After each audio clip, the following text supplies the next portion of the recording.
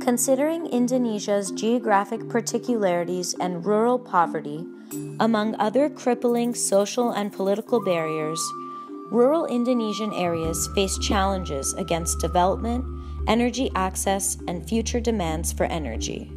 Within this context, the Energy Empowered Village project will conduct its pilot implementation in a village on the Sumba Island in East Nusa Tenggara, as it faces these exact energy insecurity and energy dependence related challenges.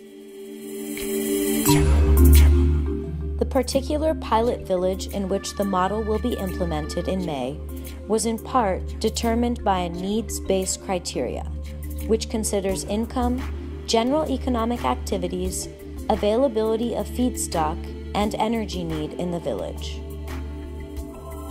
Accordingly, the team identified 3 potential villages on the Sumba Island where team members Tasya and Arina conducted primary research through interviews with government stakeholders and community leaders, as well as focus groups with community members during spring break.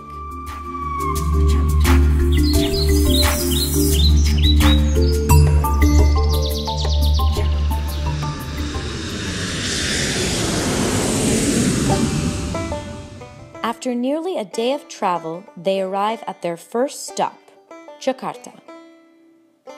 Early morning the following day, they take a small plane to Wangapu on the Sumba Island, where they meet with the mayor of East Sumba and the head of Wangapu's Environment Department to learn more about Wangapu and the surrounding villages, their access to energy, and the availability of public services and institutions.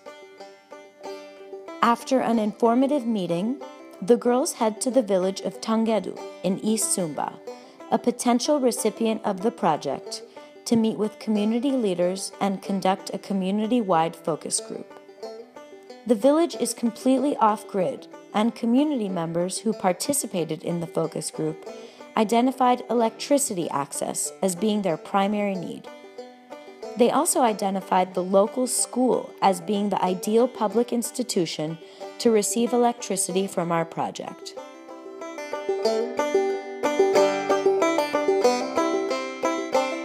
In the following days, they visit Kondamaloba in central Sumba, an off-grid village, and Tambera, a traditional indigenous community in West Sumba, where they conduct similar research.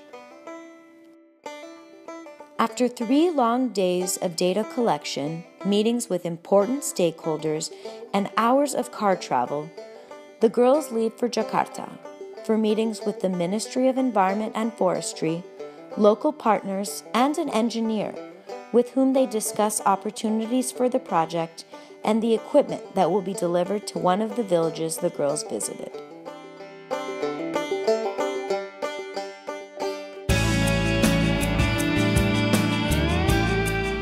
Based on the primary data collected in Sumba during spring break, we have identified Tanggedu as being the village which best meets our criteria. The project was also warmly welcomed by the local government and community. According to the focus group and conversations had with community members, the pilot implementation of the Energy Empowered Village Global Collaboratory project will deliver biofuel equipment and an electricity generator to the local school.